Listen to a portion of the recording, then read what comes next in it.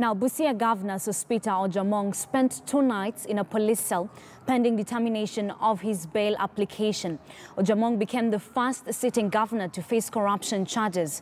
The county chief was accused of conspiracy to defraud the county government of 8 million shillings, engaging in projects without proper planning and abuse of office.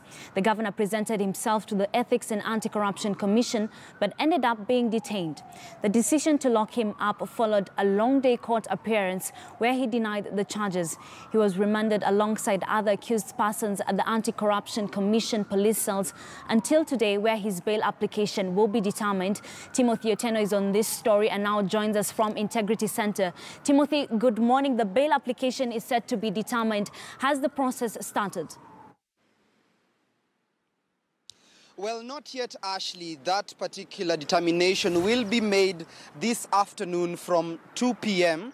before the anti-corruption court led by the Chief Magistrate Douglas Ogoti. So perhaps this afternoon is when the governor will find out whether he's going to be spending the third night and possibly the entire weekend behind bars, or he will be released on bond or bail, pending, of course, the progress of this particular case that was initiated by the Ethics and Anti-Corruption Commission back in 2016.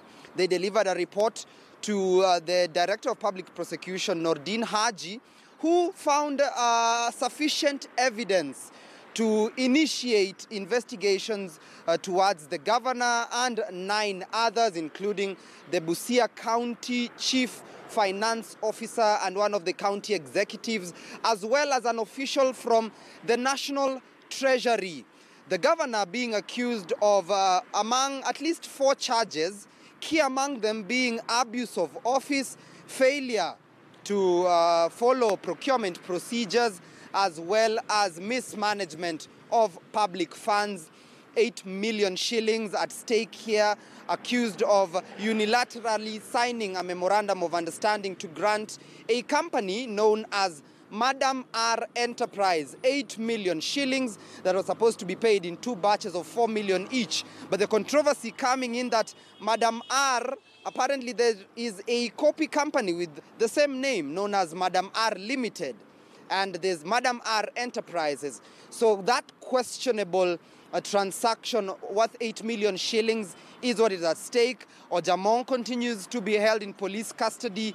Earlier on, they had argued through his lawyer, Siaya Senator James Orengo, that he needs to be released, that the law or the presumption that one is presumed innocent until proven guilty needs to be considered by the court, and that the fact that he's a sitting governor, he is not likely to leave the country anytime soon.